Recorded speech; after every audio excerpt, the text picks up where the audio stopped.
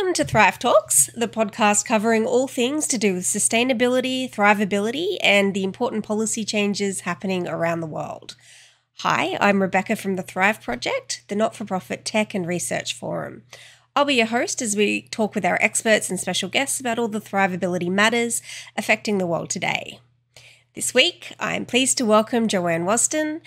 Joanne works as a naturalist for the Bear Creek Nature Centre. She was introduced to the world of wildlife as an adult through conservation education. She's worked as both a scientist and a science teacher and aims to be a bridge between the two. Whether art and media or moss and mammal research, she hopes to bring her wide array of skills to excite the community about native wildlife opportunities. Welcome, Joanne, and thank you for joining me. Thank you for having me. Of course. Now, you work as a naturalist. What does that entail? It's something that a lot of people ask me, well, what is that? It's not actually very intuitive. And depending on who I ask, there are some other words that might be more helpful at saying what a naturalist is. So sometimes I tell people I'm a biologist who works at an education center. And in a way, that's kind of what many naturalists do. They both work with wildlife. So in some ways, they're like a zookeeper, where they might be doing hands-on work with wildlife. They're a teacher. They often do education events with everyone from children to the elderly, depending on the demographics of who's coming for whatever event. And then they also often work with wildlife professionals, whether that's government or city agencies, doing work on maybe their property or doing work with the animals that are in their care. So I do a little bit of all of that. So biologist, teacher, zookeeper, all swirled into one. Okay, so that sounds like a really fun occupation. You get to engage different skills and things like that. Yes, but there is a lot of cleaning up that has to happen. So that's the thing. It's fun, but it's also a lot of cleaning, a lot of dishes. Yeah, I suppose. And probably working with animals, a lot of poop as well. Mm-hmm. Lots of poop. I didn't know if I could say poop, I didn't know what that was. No, you're fine.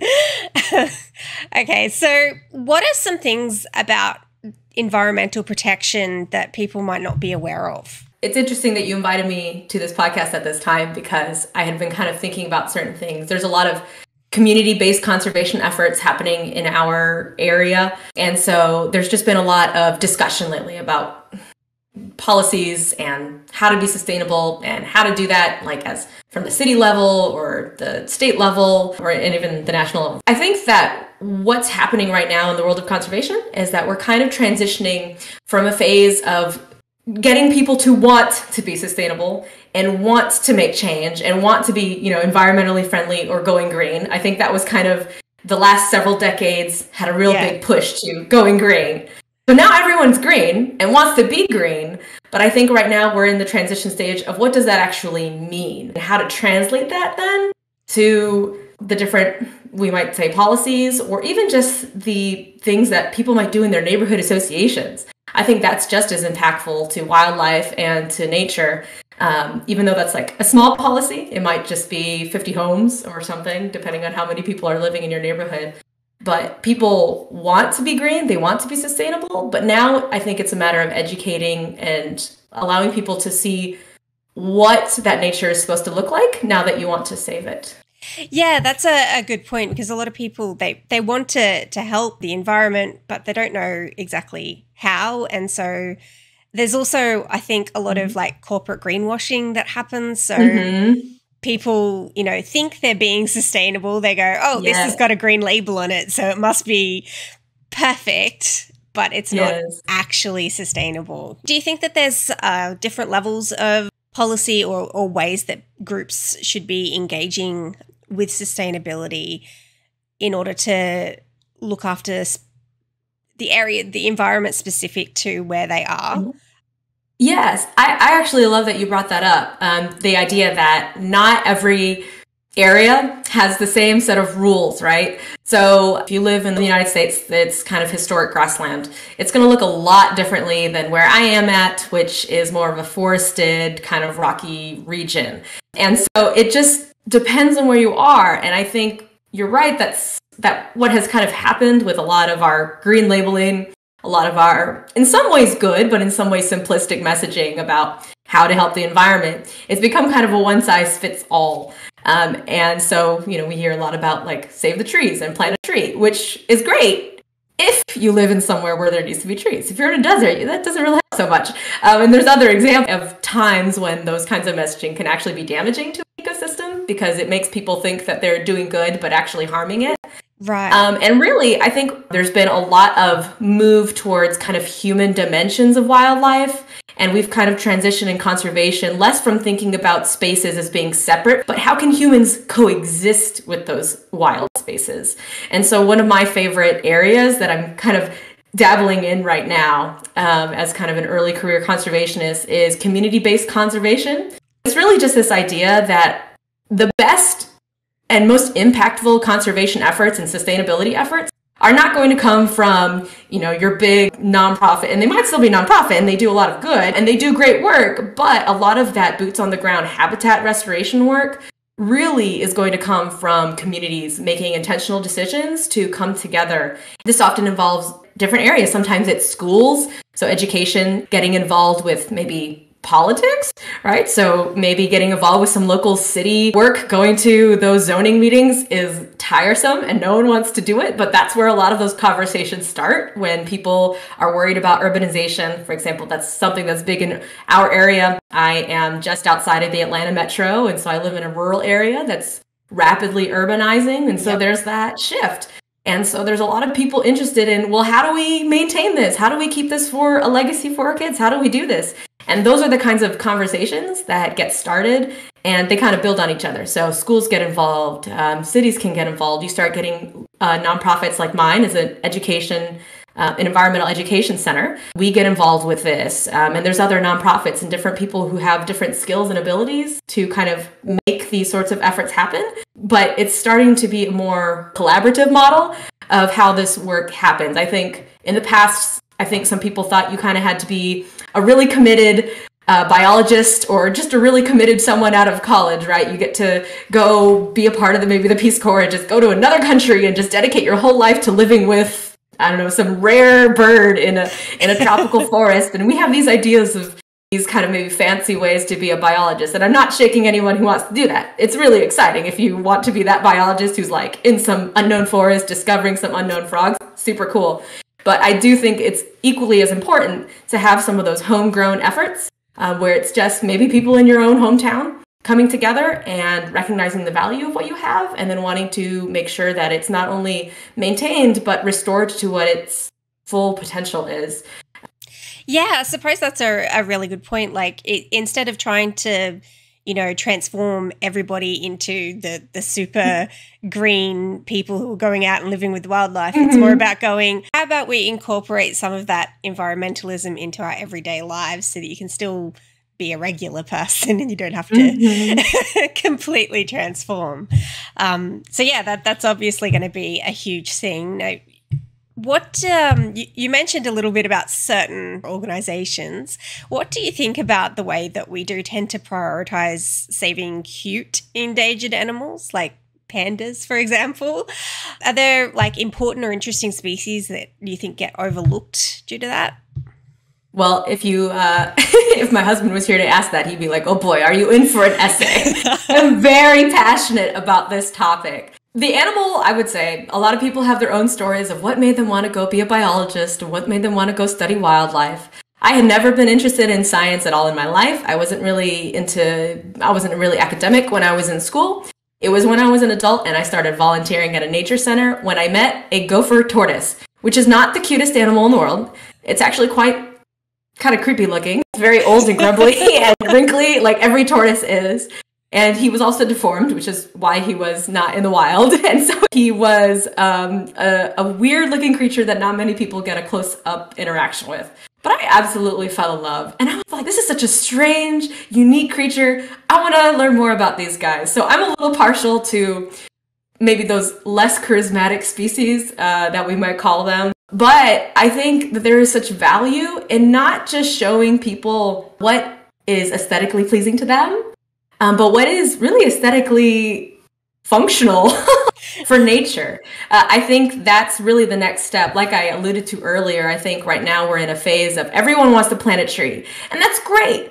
But sometimes if you plant a tree, if it's non-native, it's not supposed to be there, you plant it in a bunch of rows, you're monoculturing it, or it's in an environment that it shouldn't be in, it doesn't matter how pretty that tree looks, and it doesn't matter how many trees you put there. It's a dead zone for wildlife, and your pollinators aren't going to go towards it, your animals aren't going to want to live near it, and it's going to be taking up those nutrients from the soil and using up resources that your native plants and animals need. And so while I think we've gotten one part of the messaging right, which is certainly that we should want to make a difference, I think there's a lot of not only animals, but even entire habitats that just don't look aesthetically pleasing to us.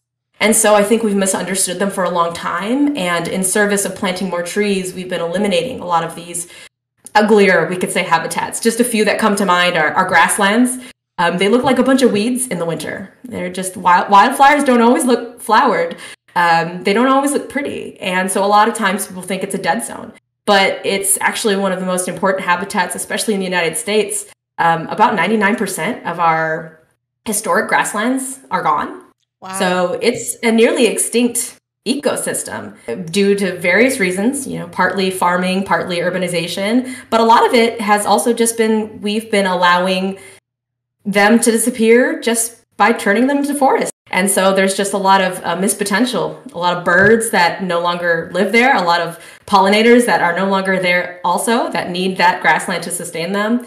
Wetlands are also another thing that often get filled in. It's actually, there's a meme from the show Arrested Development, I think of, where Lindsay Bluth just is joking about going to a wetland conservation fundraiser, and she thinks that they're filling in the wetlands. And it's this joke. It's a whole joke that's played in this sitcom. But people actually fill in wetlands. Like, it's not even a joke. People actually do it and don't realize that that's what's happening. Because to us, they just kind of look like wastelands, especially if it's not a pretty wetland with maybe, you might see like the picturesque pictures of like cranes and the water flowing. It doesn't always look like that. There's some wetlands that look like it's just wet trees, and the trees kind of look dead and scraggly because they don't grow as much foliage.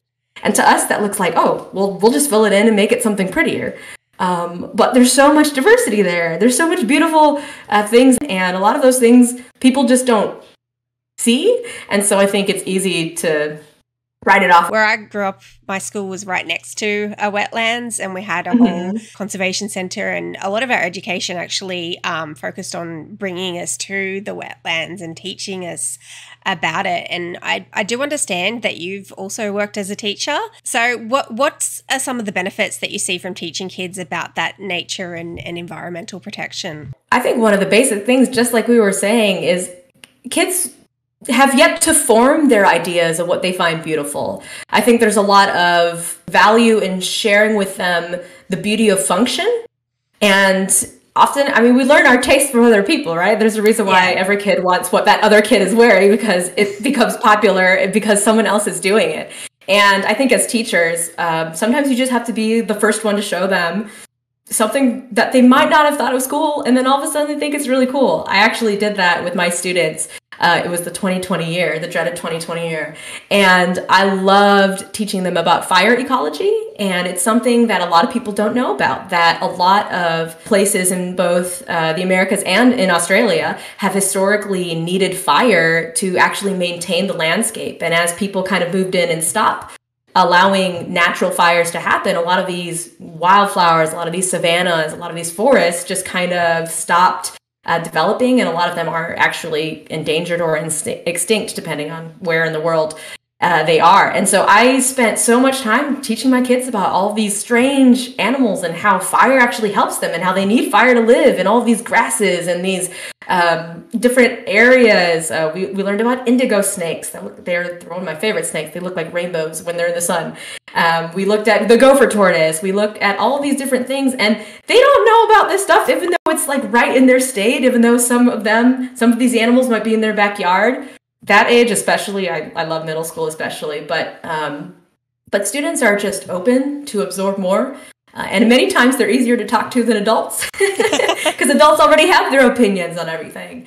And so I think with kids, it's great because they're able to learn things in a new way, and they're much more open to thinking about things that maybe we didn't think of ourselves. I remember as a kid, I used to have pet snails that I would just like play with and like they'd crawl on my hands and stuff. And like now I probably wouldn't do that because I'd, go, ew, gross, snails. But yeah, as a kid, I was like, they're cute.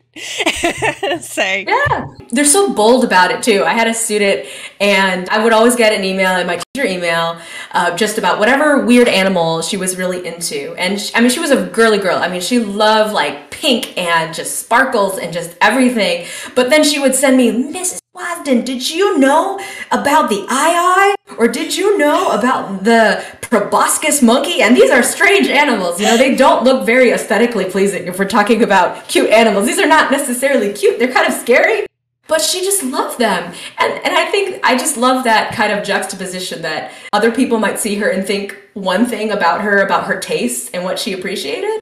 But she had her own style when it came to the kinds of wildlife that she enjoyed, and she loved sharing about it. Do you have a favorite species of animal yourself? Is that the tortoise or?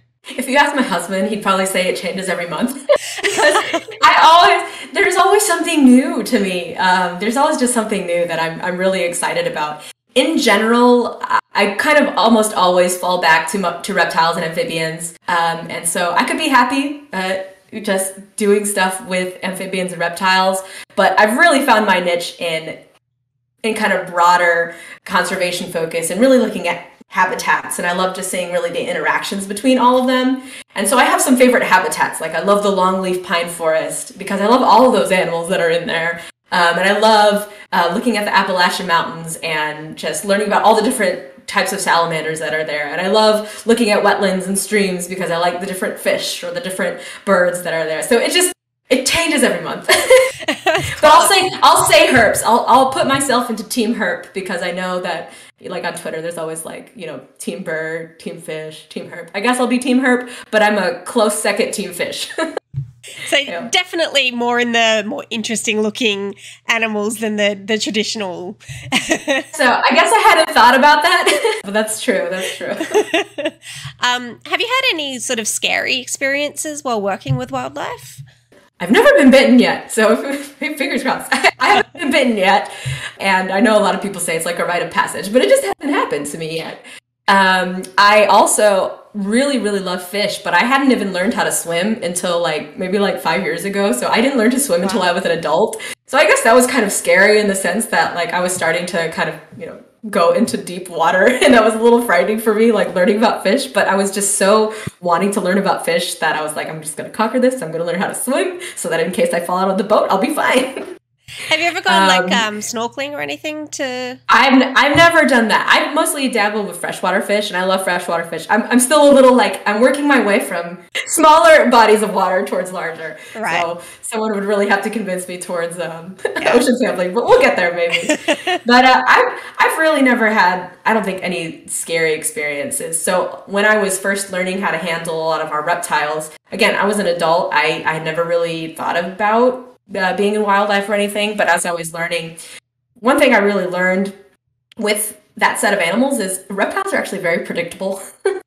The way you approach them, they're going to approach you. If you're calm, they're calm. If you're kind of timid, they're going to be timid. If you're scared, they're scared. If you're jumpy, they're definitely going to be jumpy. So I find that reptiles are actually very predictable, and some of the scariest animals are actually really some of, I think, the easiest to work with. So, for example, we've got a boa constrictor currently who was rescued through the Georgia Reptile Society. And they take in maybe abandoned pets or animals that they maybe have found that are non-native. And so we have a few boa constrictors, and they can be scary to people because they're large snakes. And boa constrictors are kind of that stereotypical snake that people fear is going to eat them in their sleep, but they won't, not least because they don't live here. But one of the things that I've just been doing is really just been calmly spending time with our boa constrictor. He likes baths, so I like to spray him with water, and that gets him excited to be pet, and it just gets him comfortable with my voice and my hand and my, the things that mean I'm not eating. And so really, it's really just the kinds of positioning that you give to them. So the signals that you send to them, they're very receptive to it. And incidentally, I often tell people that it's actually mammals who are a little bit more unpredictable. They kind of have their own brains. So squirrels are actually the scariest thing Really? I think I've worked with. So that might be the plot twist of. I haven't met any like super large animals. I mean, I think I encountered a bear once in the Smokies. Okay. But you just kind of, you just kind of turn around and just walk away. But yeah, squirrels are frightening. It's actually funny that you mentioned like bears, because there's like a bit of a meme about Australia being host to like horrible wildlife. Yeah. Well, I get that. So I actually grew up in the Sonoran Desert. So I grew up in southern Arizona. So I grew up in a desert, which obviously is different than Australia, but there's a lot of the similar types of animals in kind of an arid region. And so everyone will always be like, what was it like living there? And honestly, you don't notice most of the stuff. Yeah, that's exactly right. And what you said about how you approach things, like, you just, hey, if there's a snake, maybe don't go near it. Stuff like that. Yeah. How big of an issue is wildlife trafficking and people wanting to have exotic pets? I mean, that's been kind of the perennial problem since, the world started getting smaller with the Columbian Exchange, right? So once we started sailing around and learning of each other's existence, of course, inevitably we're going to be bringing plants and animals. It's a complicated situation. I'm not as familiar with a lot of the policies going on right now, but there is certainly at least one large newsworthy item. I know that the Lacey Act is going through. What is that? Making waves in the United States. It's an act that has already existed in the United States that regulated a lot of trade and movement of exotic animals between states. And they're revising it or submitting some revisions that have a lot of people concerned, just because, they're just extreme measures. And it's difficult to comment because on one hand, as someone in wildlife, it's like you kind of understand where the people who are going really hard are coming from, right? Because there are issues with people not knowing, or even we could say sustainably sourcing their exotic pets, right? So it's like, a lot of, for example, if you're about to get a Russian tortoise, I have a Russian tortoise in here, actually, he's sleeping right now. But if you get a Russian tortoise from one of the big box chains, that Russian tortoise is probably from the wild. And so I don't think a lot of people realize that still happens with pet stores right now, that they're not just getting them from a breeder down the street.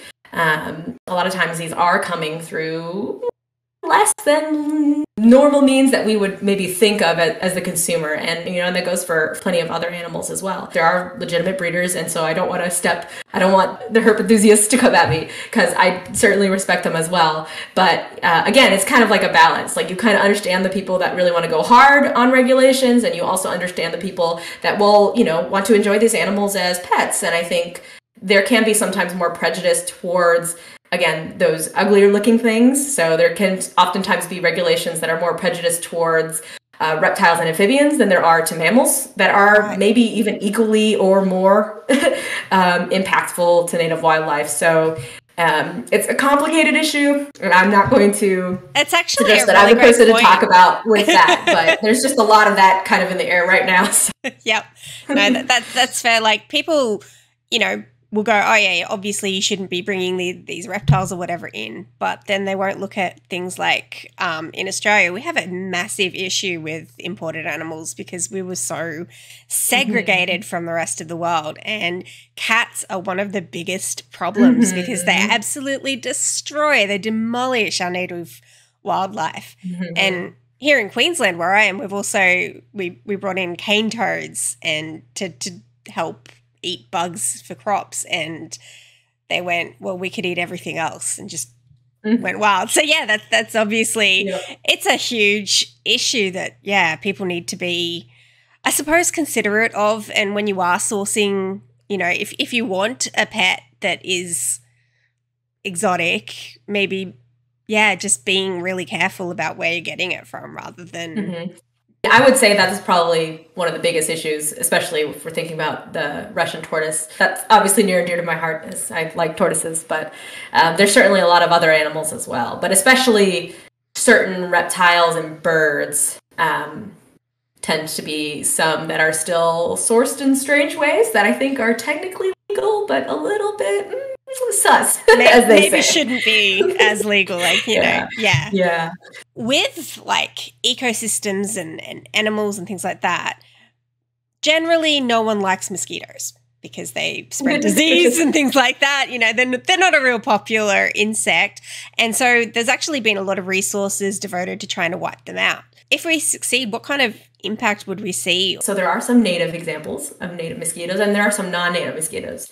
A lot of these non-native mosquitoes in the United States are certainly impacting us a lot, right? Because they are competing with a lot of our others and causing issues. Same thing with non-native bees or wasps that might come in as well. They often outcompete a lot of our native ones. And so I understand people's desires to kind of freak out a little bit at the idea of tampering. At the same time, I also would hope that we can get to a point where people could also understand that there is a sense in which managing wildlife is important, just because we have mangled it so much that things, we could say, aren't growing back the way that they should.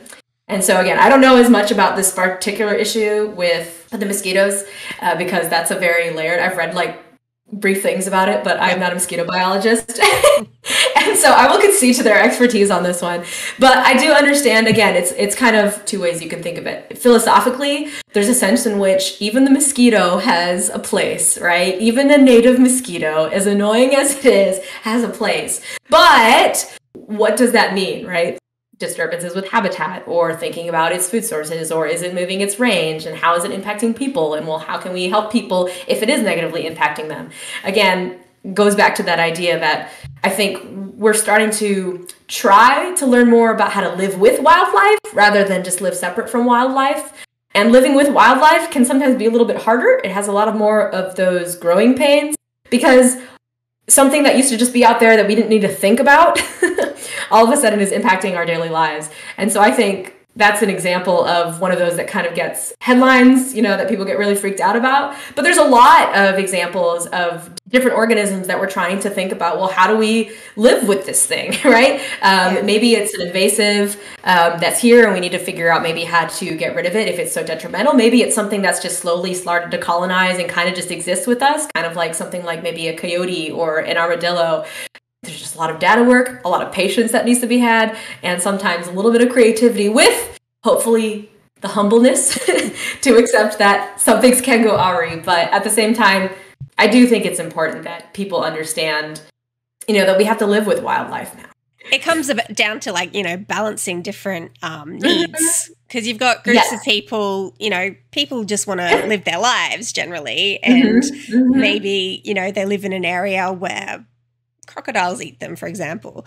In North Queensland, that's something that actually is sometimes an issue. And so that there definitely does have to be changes in the way people approach and live their lives if they're going to not just stamp out whatever species and ecosystems exist. So that's definitely a big problem. What do you see as the biggest threats to native ecosystems like forests? Well, I think, and the Sir David Attenborough would also say that this is one of the largest threats to really our entire globe, really is the loss of biodiversity. And so biodiversity implies biological diversity, right? The diversity of life, the many different things, the many different organisms living in one area. That's including the plants and the animals and the little microbes and everything that lives in an area. And you can kind of go micro to that. You can look at the biodiversity of a lichen specimen on a rock. You can look at the biodiversity of an entire ocean.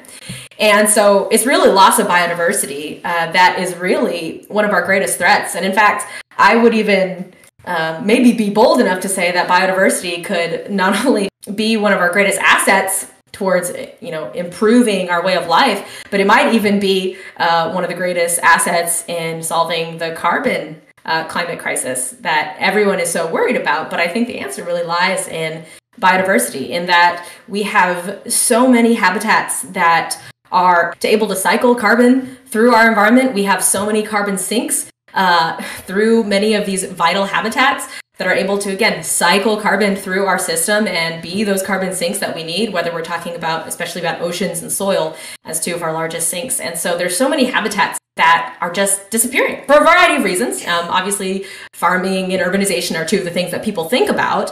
But even in little things like I've alluded to, the way that we farm, the way that we landscape, the way that we plan our cities and plan our green spaces, the way that we even preserve land. Are we just keeping it as it is, overgrown with non-native species and unable to actually allow wildlife to thrive? Because that's not helpful either. I think there's a lot of ways in which we're stamping out biodiversity that has great impact. So even just landscaping, when we think about the types of shrubs and trees and flowers and things that we put around our house, we could be creating a complete wall that disallows native pollinators to want to exist. We could be putting in non-native plants that are just going to repel them. They're not going to use them. They're not going to utilize them. They're not going to live near them. They're not going to pollinate them, right? They're very specialists, some of these insects that pollinate certain plants, and you get some of your best rewards when you're planting native plants. So that's just one example, and that could be just one house. You could save a whole colony by just planting native plants. And it also, of course, native plants are more resilient to your local habitat. So obviously, depends on where you are, but your native plants are going to be more likely to be well adapted to the soil environment, the climate environment that you're at, also the water situation where you're at. That was certainly one of the things I could talk about in my experiences being from the desert and seeing the types of landscaping that might occur there that wouldn't always make sense, right? So like the lawns and trying to like have that, white picket fence, you have all this grass and it's like, it doesn't have like the roots. So it's just, it's terrible for like water conservation. And there's just so many different ways that we stamp out biodiversity. And I think that's really where we need to take the next step in conservation. As I alluded to before, we did a great job of messaging save the trees.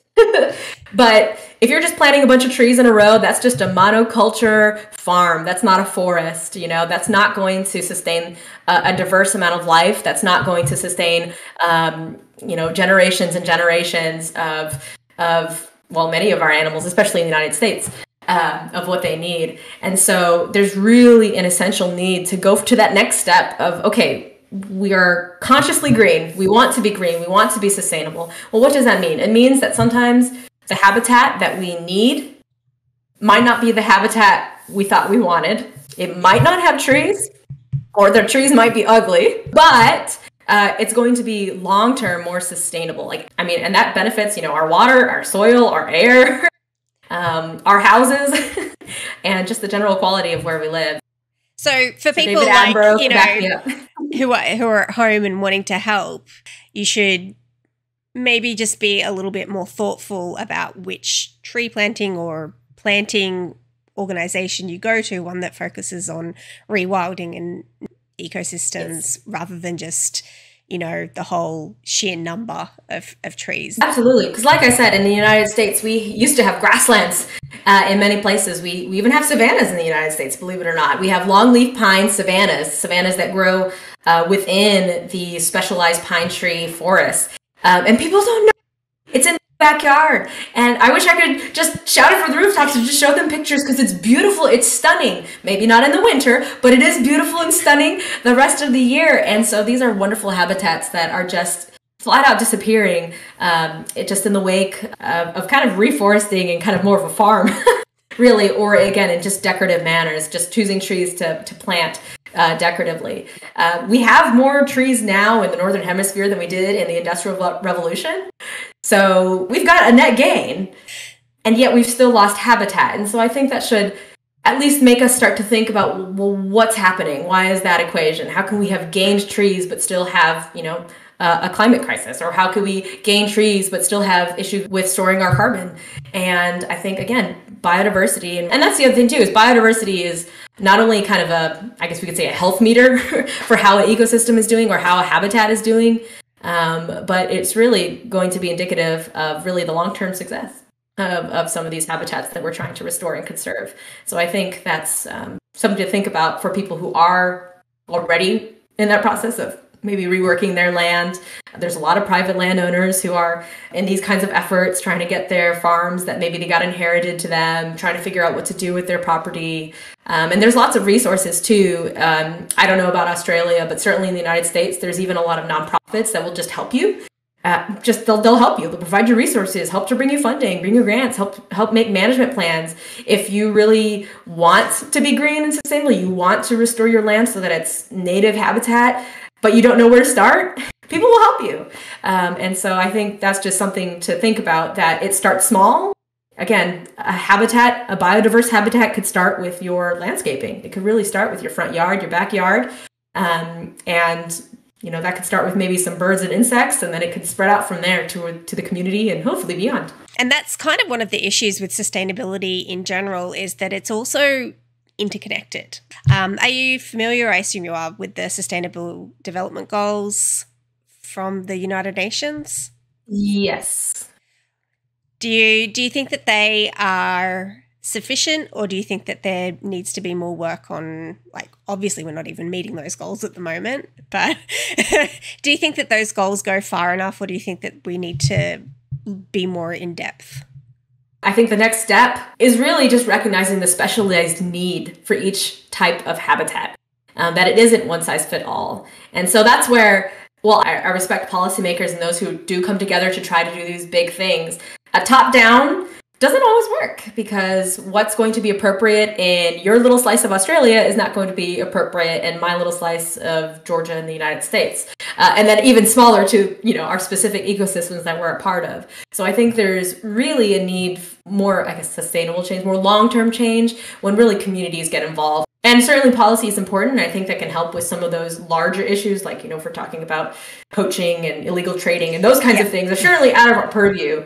But I think sometimes, when we're so focused on those large goals, it is hard to see where we can fit in as individuals. And it's like, well, how am I supposed to contribute to that? I think a lot of people want to be involved, but if they, they might read the report and go, well, what do I do? Like, that's so... It's too big. It's a lot, right? Yeah. It's a lot. It's kind of like, oh, those are really big things. And so I think that's where a lot of just small grassroots efforts really help with that. Being aware, where we live and what the needs are of our local habitats and ecosystems. Being aware of different organizations that can be mobilized to do immediate work in our communities. I think those kinds of things can help to, I guess we could say, like, vertical alignment, right? To align us vertically towards those goals, because those are really what's going to actually get the boots on the ground work done.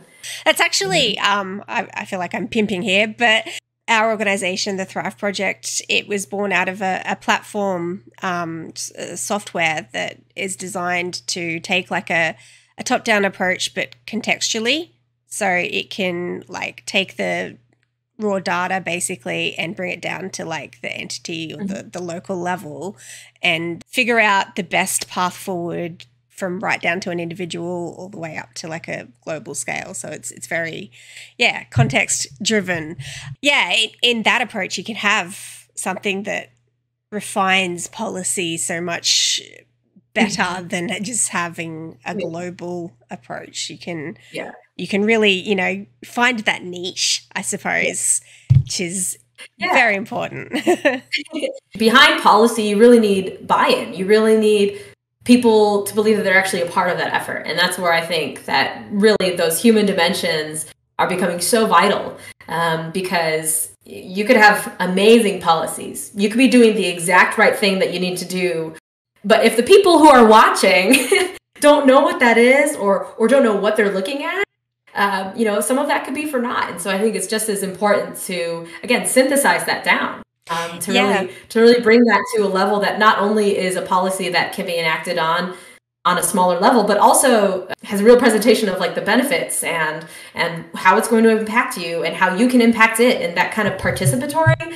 That's not just like, here's a report, here's what can be done, but like, well, how can you get involved, and why would you want to get involved? That's education surrounding it all is so important. That's something that I definitely feel very strongly about, because people either see the issues and they go, it's too big, it's out of my control, or they don't understand all of the contextual information and they don't get why things need to be done a certain way. So having those conversations, I think, is just really important for people in general. So I think we'll wrap it up there. But thank you so much for joining me. I really appreciate it. It's been great talking with you, and hopefully everyone listening will have learned quite a lot and be more engaged in their local habitats and restoring biodiversity. Mm-hmm. All right. Well, thank you very much. Thank you.